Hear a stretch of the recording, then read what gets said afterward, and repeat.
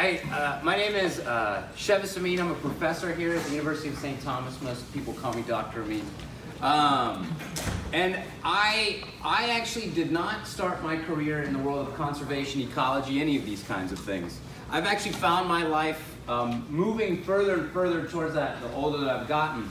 And one of the things that I've learned is that there are a lot of great careers and jobs that are available in some very fulfilling areas, conservation, ecology, right? So well, the reason why I say they're fulfilling is that you get to do a lot of good work for the world, you get to do a lot of good work for the environment, and those things are, to certain people, are really, really important. And I think that if that's really important to you, it's a really good idea to try to focus your career in that direction so that you can gain that kind of fulfillment that you're looking for.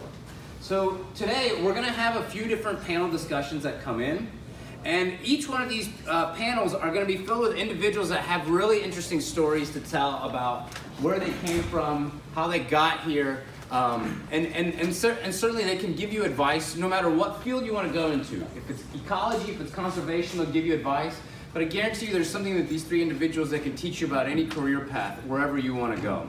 So I want to have these individuals introduce themselves. Very good. So these are their names and titles, but I thought it would be great if we could start off by allowing them to introduce themselves and the types of jobs that they have. Hi, I'm Jaime Gonzales from the Nature Conservancy in Texas, which is part of the Global Nature Conservancy organization. I'm the Houston Urban Conservation Programs Manager for them, the first one. We established this program about 11 months ago to build a more resilient and healthy region for people and for wildlife. So I'm very happy to be here. I also note that we're filming all of these sessions today, so if you have friends or colleagues that want to see this later on, it will be on Facebook at some point here in the next week. I'm Kelly Gonzales. I'm with Crouch Environmental Services. It's a environmental consulting company. I'm a senior environmental scientist and a project manager. So we do a lot of permitting, environmental surveys, wildlife work, you name it. I'm Ruth and Bagnall. I'm also a professor here at the university. I have a PhD in marine ecology. I've worked in this area in the Bay system, Galveston Bay system, Gulf of Mexico, done some work in the Bahamas. So you can see I've had a really crappy life doing this. I'm representing sort of the academic side of career in ecology. So each of you have a very different career, and I think the point of this first panel discussion is to try to help people understand things that will help jumpstart their career. So if each of you can tell us about a key moment in your lives that really jumpstarted your career and got you here, and give us maybe some advice about how we can use that in our own lives. Any order? I got two moments. So just real quickly, I worked at the Houston Arboretum Nature Center for 7 years as a staff naturalist, and as the first conservation lead, and then after that, I worked as a community conservation director for a local land trust called the Prairie Conservancy. And the way I got my first gig at the Arboretum, I was working at a biotech company on the graveyard shift, like midnight to 8 a.m. It was really just horrendous. And it wasn't what I wanted to do. I wanted to do wildlife stuff. So I started volunteering at the Arboretum, volunteered there for maybe 5 or 6 months, and then a position came available to have the first bilingual naturalist on staff. And so I fulfilled that role, and I had learned a lot about teaching because I knew nothing about teaching. But that was really, as Cassidy said earlier in the hallway, that was really the key moment for me, is being able to show value and also get networked. I think what I always tell people is, you know, if you're in the network, it's way easier to stay in the network than to get in the network, so get in the network and start showing people who you are. As my career progressed, one other key moment was I was quite happy at the Prairie Conservancy, but then Hurricane Harvey hit, and then 1 month later, Hurricane Maria hit my parents' homeland in Puerto Rico. So it was very rough, and it brought home to me the need to do something to make our world a more resilient place, especially in light of climate change. And so I switched jobs. I changed jobs because of those two disasters, and I changed the career focus and the career trajectory that I was on. So as you go through your career, this will happen to you too. You'll start thinking, I really want to be this, something will happen, and then you might change focus. You might stay in the same career your whole life, but yeah, it's amazing how life will offer you opportunities to redefine what you do. I can attribute my career path. There's a couple moments that really stand out for me. I think when I was in 3rd grade, someone had told me what you want to do in 3rd grade is what you'll be the happiest doing. So I just kind of stuck. I just ran with it. So I loved animals in 3rd grade. So I figured, hey, I'm going to be a veterinarian, because at the time that's all I thought I could do with loving animals. And so I went to school to be a veterinarian, and I got to Biochem 2 and realized, maybe I should reconsider this. So I actually did some part-time weekend work with my ecology professor. He needed some people to help with his research. So I was like, you know, like, they're paying $12 an hour. That's fantastic. I'm super broke. Let's just see what happens. So with that opportunity, we were kayaking down Buffalo Bayou, looking at wildlife, looking for smells, looking for any kind of things we could find. It was for a recreational uses attainability analysis. And I did that, and I was sold. I was like, this is what I could do every single day. This is awesome. I want to do this. Great. So I did. And so ever since then, I started doing the environmental aspect. I changed my major to wildlife and fisheries, and it's been good ever since. Yeah, so that's probably what I just would suggest, is to stay in contact with your professors, ask if they need help, you know. I think I had a very sort of traditional career path in a way. I think some of the things that put me on the path that I stayed on, in a way I did kind of the same thing Kelly has done, was according to my parents, that I camped on Padre Island for the first time when I was 6 weeks old. And growing up, we went all the time. We camped, we did things. I was in love with the ocean, the beach, everything about it. And when I was in 9th grade, I did 2 projects in my biology class, 2 papers. One was on the Portuguese man of war, which I thought was the most fascinating thing I'd ever seen. And one was on fishes of the Gulf Coast. And I just, at that moment, I said, you know what? I'm going to get a PhD in oceanography. The opportunities for women then were pretty limited because I'm kind of old. And so when I was that young, the opportunities were somewhat limited. But I at least said, I'm going that route. And I got very interested in invertebrates because, I don't know why, I just always thought they were kind of cool. And the whole idea of seeing things that other people hadn't seen, you know, microscopic things, it really fascinated me. And so I started working in invertebrates. I got a really good, totally unexpected fellowship for graduate school. And it was like, boom, worked with plankton. When I always felt very privileged to see creatures that were so amazing and so beautiful and so bizarre, and to spend, as you said, all my days out on the bay in a little boat and tooling around, going out in the Gulf. And when I finished that, I did a postdoc working in the Gulf of Mexico, studying plankton and also scuba diving and collecting organisms off rig supports in an oil and gas field. And you know, it's like, I'm never doing anything else. This is it for me. And I didn't even want to teach. You know, it's like, I just want to do that. And I had a chance to teach a little bit in graduate school, and I thought, wow, how cool is this? I can tell people how cool this is. You know, they're going to have to listen to me. And I just got really hooked on that. So I really believe that if you scratch an academic, I don't care what field they're in, you're going to find somebody with a really sort of evangelical zeal for their field. And it's really intoxicating to get to study what you love, get to talk to people about it when they can't just walk away. Like if you're at a cocktail party and you start in all this, people are like, yeah, listen, I got to take this call. But you know, there's something about it. And when you feel that it's important, then it's even more spectacular. So I would say the same thing you guys have said. People know what they love. You feel it. I love all of biology, but there's something about ecology that it just captivates me. I gravitate toward it. And if you love it, eventually I think you'll find, as Dr. Amin has said, that you come to care very passionately about the environment, about the quality of the life we live, about what we're doing to or for the planet. And to have a chance to think that's important and then to go with it is important. So whatever you do, you know, if you think you're interested in the academic side of things, talk to people, start thinking about graduate school way before it's time, start looking at who's doing what kind of work and how would you feel about it.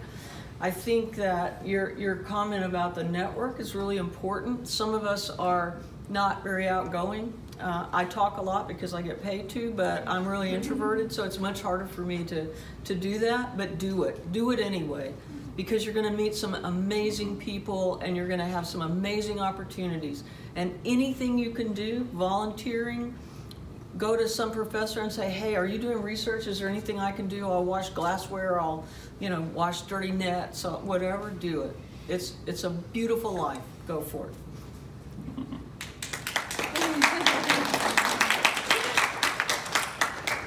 I think those are some really insightful answers. I think each one of you gave some information that is really helpful, not only for people who are following like their ecological dreams, but rather just in professional avenues, no matter what it may be. First of all, I think what was really interesting from Jaime's story is how one of his first big breaks came because he uses bilinguality.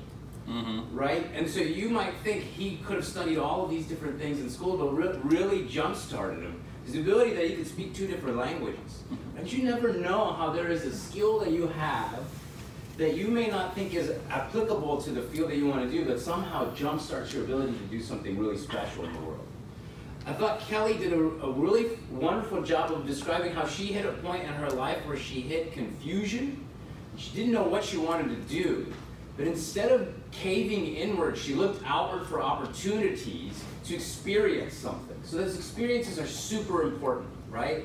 And through those experiences, you're going to figure out what you actually want to do. You're not going to have an epiphany sitting in your room by yourself. You got to have those experiences. And I think Ruth Ann at the very end did a wonderful job of explaining how if you're going to be happy in life, you're going to follow your passion. Right? So you don't live other people's dreams, you live your own dream, and you figure out what you really care about. And it could be something very simple, it could be something like the beach, right? But if that's your passion, follow your passion, because there are people that will sit up here that will tell you that they don't enjoy their jobs. Ruth Ann actually, her title is Professor Emeritus, which means that she was a professor here at the University of St. Thomas for a very long, how many years, Ruth Ann? 38. 38 years.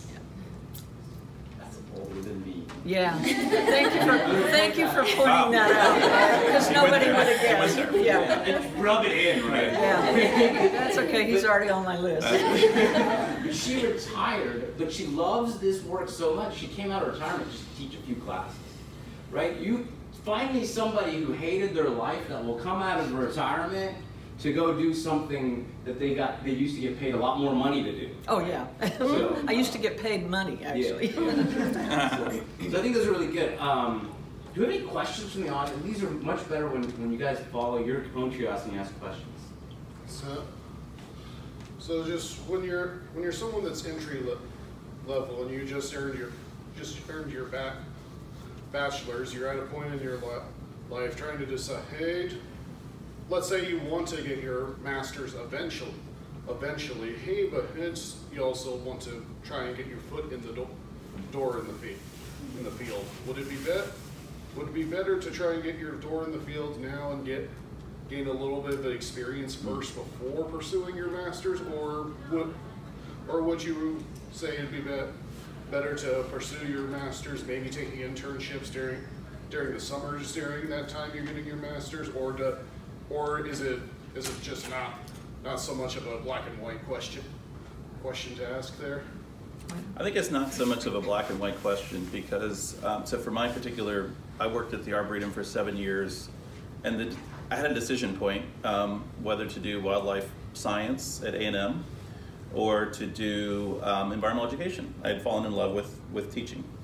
And I originally set out to go to A&M and then ended up at the University of Houston to do a master's degree in science education. The experience that I gained by being at the Arboretum for 7 years was real formative in telling me where I needed to go next. So sometimes I do see folks that go all the way through and then they're quite not sure where to go. So I don't think that there's a right or wrong answer to that question. I would say that one of the chief things that you should be doing is, I agree with Dr. Amin that you should be following your passion, but sometimes what people perceive as their passions don't fit well with their career. And this is what I mean by that. I don't think that we do a very good job in universities in teaching people about themselves. So I wanted to be a wildlife biologist, but then when I found out that would probably mean starting some internships and some things in some very remote places, nobody around, that wasn't me, right? I'm a very social person. So I think taking personality tests, strength finder tests, get to know who you are so you can get to know where within that industry or within that field you will fit best from a personality standpoint, because that's where I've seen there's been a little bit of a hiccup up is people think they want to do this, it does not match up with their personality, and then they think that that's not a good career path, but there's probably some other part of that sphere of work that you could do with your personality type. But you got to match up your personality type with that career path. It's really, really critical.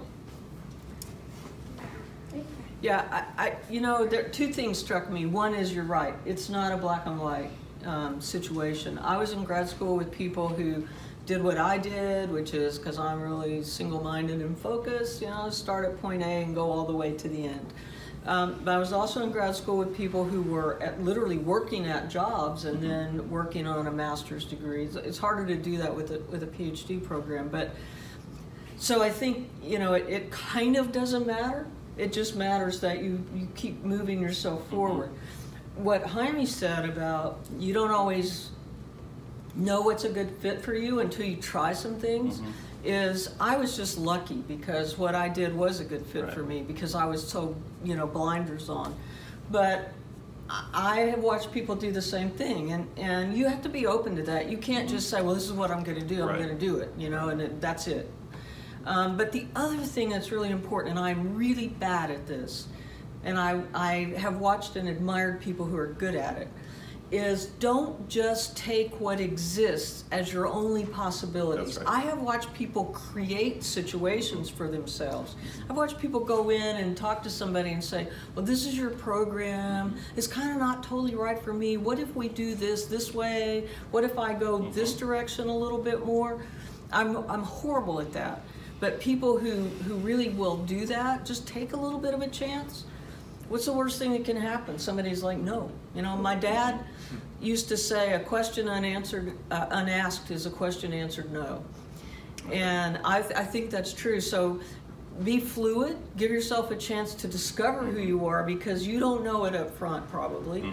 And experiences are going to happen to you. Be open to that fluidity, kind of that go with the flow thing. But also imagine how you can make a place for yourself that you like, and I think that's what you were saying. I think that's critical.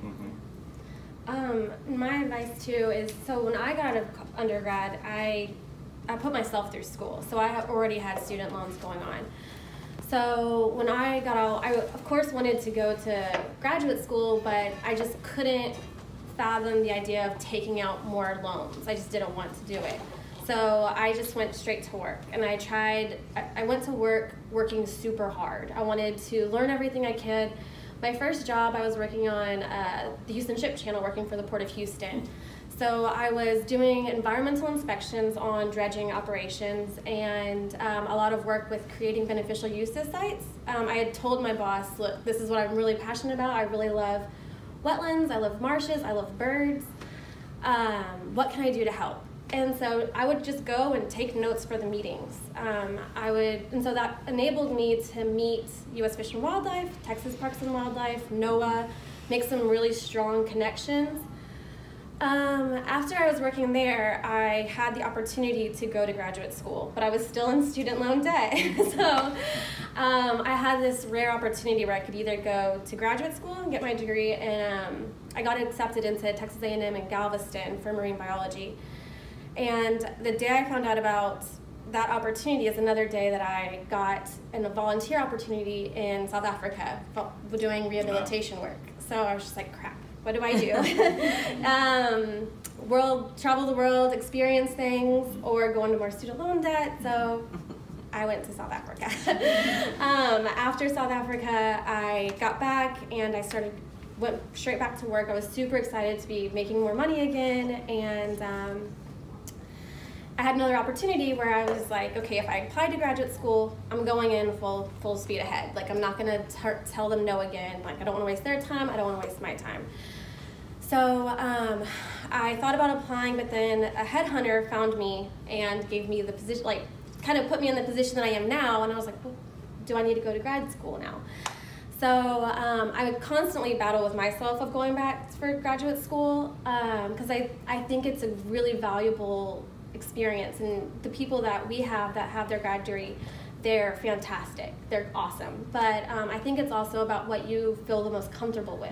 You know, life kind of throws you challenges and hurdles, but just gotta keep going with it. That's right. So. Also, Tam graduate here as well. Or what was that? Oh, I thought you said you graduated from Texas A&M University of Galveston. I was just saying I also graduated there too. Oh, nice. Yeah, I went. So my undergrad was in College Station, but I had gotten accepted into the Galveston program. But they're a great program. Okay. So yeah. Sorry. Oh yeah. So, just to recap, you still haven't taken that graduate school decision. Jaime, you have a master's in curriculum instruction in science education with a focus on environmental education. Right. Cool. It's science education. But that was very instrumental in getting you launched, didn't it? Right. That's right. So I'm one of these people, and I think Ruth Ann is absolutely right. You know, a job description is a starting point. You know, for those of us who like to warp that job description or wherever we go and make it our own, because we have certain competencies that each of us possess, and it's rare that someone will prefigure all your competencies on a job description. Yeah. So you have to make it your own, right? And I've always been someone that didn't want to pick between ecology and wildlife science and human health and sustainability or teaching. So I refused to make that choice. And so in my current job at TNC, we're doing science, we're doing education, we're doing sustainability, we're doing all of it intersected, race, environment, the whole thing intersected. It's very complicated, very rich, deep work. So one thing I would suggest is that, and we don't tell this story enough, and I think Ruth Ann, and other teachers in here in the room will recognize this. Every single one of you is a teacher. You do not have a choice because you're a human being. The only choice you have is how good of a teacher you are. You don't have a choice as to whether you're a teacher, even if you don't open your mouth. You're teaching people. So be a good teacher, be a good storyteller, because even if you are the scientific type and you're an introvert, the way you get funding is by telling good stories. Because other human beings and not computers are reading your grant proposal.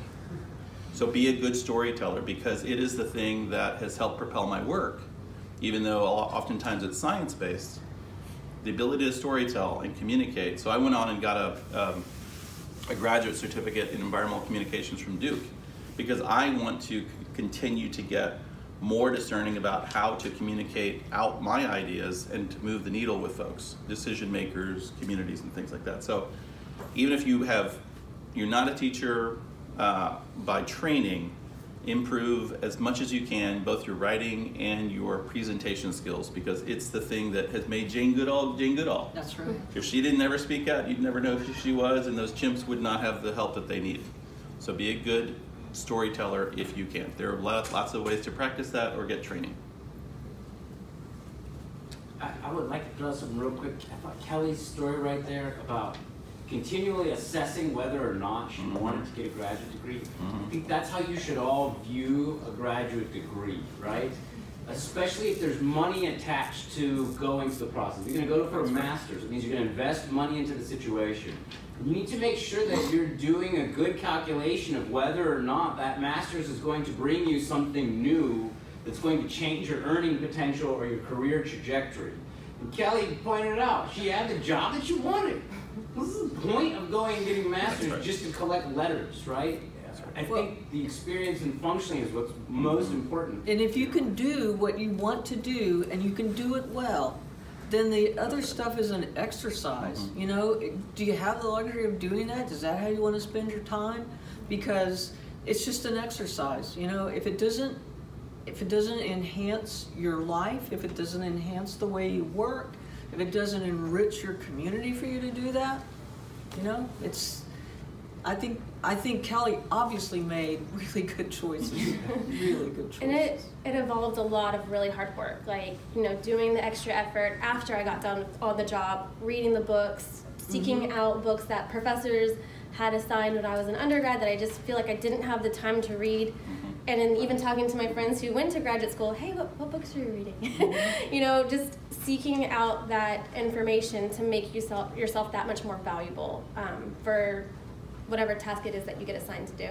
And it's another way of doing what Jaime said and what I was saying I'm bad at, which is creating your own niche, creating your own space, and making sure that you fill that space, you know, as beautifully as you can. So yeah, I think that's exactly what you've done, which is really admirable. Well, and one thing that I would add to that, because it is a very good point, is you guys don't need to go back and get up-team degrees. I mean, you have an opportunity to do things that we didn't. There are many, think about what competencies you need. There's probably an online program that can help you get those skills. So within the Nature Conservancy, we're lucky because we have basically an online university because we have 4,000 people, right? So I can take classes in GIS or project management or any of this stuff. But let's say you're an early career person or a mid-career person, and there's edX, there's Coursera, there's, you know, so I've taken classes from really great professors at Cornell and Duke and Columbia and all these people I'd never get a chance to go study with because I'm working, because I have selected these are the skills that I need. How can I get those skills? And you get certificates and training that way. And I think that's really the way that professions are going to move in the future, is short duration, either semester long or year long certificates or something to bump up your skill set. So many of those courses are really good. You get to interact with the best minds in the field without leaving home. I was first gen, put myself through school, both levels, and so I can't afford to go get a PhD. So I'm going to go ahead and use what is available to me, either at reduced cost or pretty cheap to get that filled. Which is the other huge thing. And I don't care what field you're in, I don't care what kind of work you do, I don't care if you sit at home and twiddle your thumbs. The important thing in life is you keep educating yourself, you keep growing, you keep asking, what can I be that's better than I am? Where can I go that puts me in a better place? What can I do to better serve my community? It's lifelong, and that's a perfect example of it. It takes some effort, like you were working full time.